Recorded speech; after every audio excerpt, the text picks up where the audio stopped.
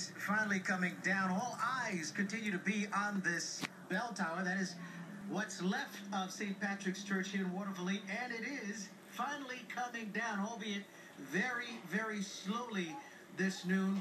Well, crews brought in, they had to bring in a massive crane. They started to rip apart the top part of the bell tower early this morning. That's where I was. This is actually the third attempt to take it down since the demolition began about a month ago.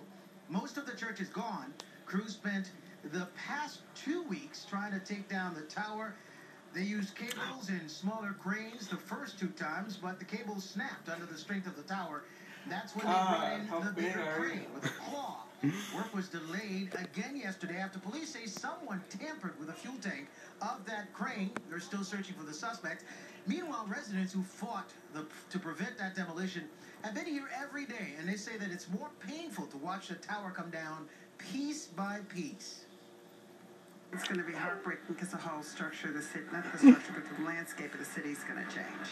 And like I said to you before, I mean, I sit at my bedroom window and look out, and this is what I see.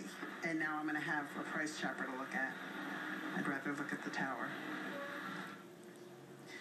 And you can already see the top part of the church. Part of it is ripped off already, so the landscape here is starting to change. And also, the rectory has already been torn down. It was torn down yesterday.